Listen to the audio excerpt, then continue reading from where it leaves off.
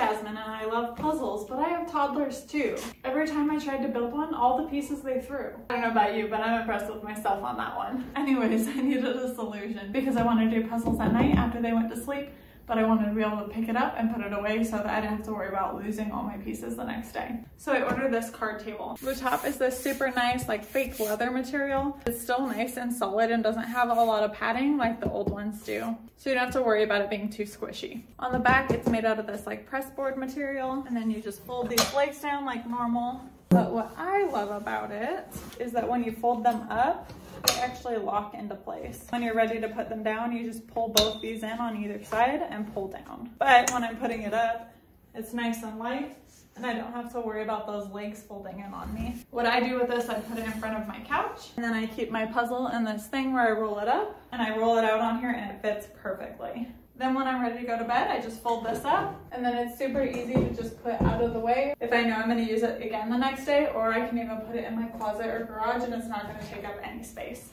Overall, this card table is a great quality. I'm super impressed with it, especially for how light it is. The legs are super sturdy, and they have these little protectors to keep your floor safe. And I'm just so excited that I can start doing puzzles again. Thanks for watching, and don't forget to subscribe.